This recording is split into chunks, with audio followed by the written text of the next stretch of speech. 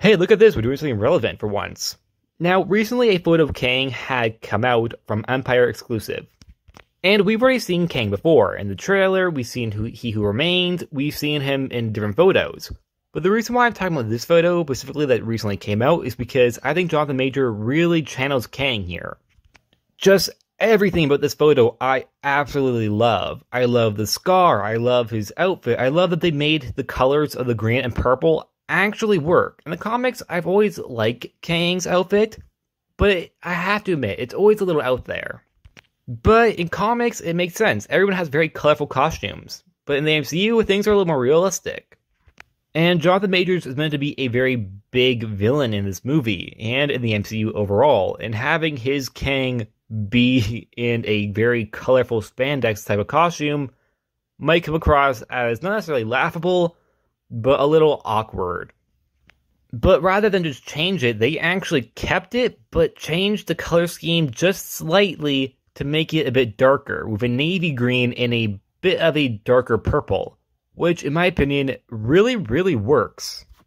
And by doing this, you don't change the costume. It's comic accurate, but it also works with the tone of the MCU and works with Jonathan Majors' performance of the character we've seen so far in the trailers. I also really like the scar. I hope we learn how he got that scar, because I am honestly just really stunned by it. I know that sounds really stupid, but when I look at this photo, my attention immediately goes to the scar, and I think that's really impressive, in my opinion, because so much is happening, but the thing I want to know is how did he get that scar? This is also an homage to a comic book from, I believe, the 60s, which has Kang in a chair, which has also Wasp in the very same scene, making very inappropriate comments about a guy who is, threatening to murder everybody. I highly doubt that will happen in the movie. Could you imagine if it did? I don't think it's going to, though. Personally, I am really excited for this, and I'm really excited for Jonathan Majors, because I think Jonathan Majors is a fantastic actor. And seeing him in a role this big for a MCU movie is really exciting for me.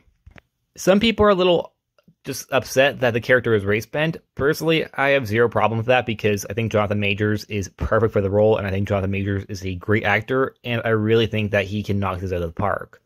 And so far, I think Kang comes across as a very threatening villain. From the trailers, he does seem very threatening. And while I loved Thanos, I thought Thanos was a great villain, and in fact, he's probably one of my favorite MCU villains overall, if not my favorite, well, maybe after Loki. I think Kang has the potential to be even better, possibly. Just from this very photo, I really feel like Jonathan Majors is just giving it his all. Because it's interesting, because it's a photo, yet I feel like you could already feel so much off of it. The way Jonathan Majors is sitting there just so chill-like, and it really gives you a very good idea who Kang is. And it's just a photo. That's how good I think Jonathan Majors is at acting. In a single frame photo, he manages to really just prove and channel just who Kang is. However, of course, opinions vary, and you can dislike this. Just because I really like it, and I mean really like it, you don't have to. I'm not saying you absolutely have to like this. You can very much dislike it. You can very much hate it. It's just my personal opinion, and that is, I personally like it. But I am curious if you like it or not, because so far online, I've been seeing some people not even react to this. They're really just focusing on more or less the other photos, and they're not really talking about Jonathan Majors, but rather the MODOK, who I'm also going to be making a video on.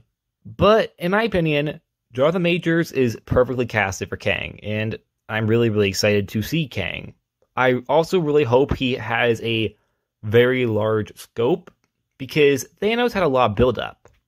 And while I want build-up to Kang, I also hope he has a bigger role in that said build-up that isn't just post-credit scenes, because I actually really want to see Kang do a lot of his own work. I don't want to see him send people in to do it for him. I mean, I guess he kind of is doing that with MODOK, but he's still present in the actual movie.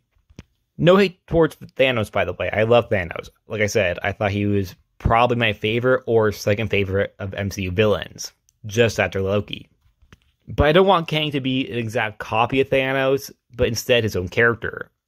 And from this photo and from what we've seen in the trailers, I think he very much is going to be that. And that's it. Like always, please like, subscribe, and I'll see you guys next time. Bye.